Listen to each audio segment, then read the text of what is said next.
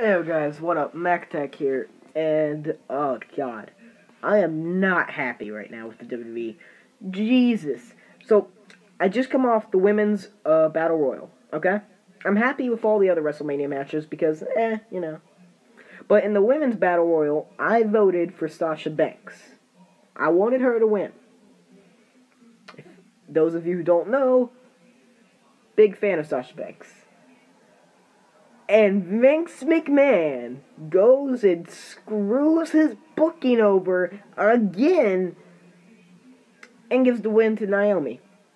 Now, I was going to be okay with Bayley winning. At first, I was shocked, but I was like, okay, yeah, okay. But Bayley. So, if Bayley was going to win, I was like, yeah, okay, I'll accept that. But I wanted Sasha to win. And then when we figure out Naomi was never eliminated, Naomi comes in and eliminates Bayley. Are you kidding me, WWE? Why? Why is that? Oh my. Come on, guys, really? Jesus. I mean, let me guess. Shinsuke's gonna lose to AJ next? Come on, that could have been such a better match. I mean, the ending was just so short. Like, oh, here comes Naomi. One hit, and then Bayley's over the top. Like, really? You couldn't have made it a better ending? You really couldn't have done better than that.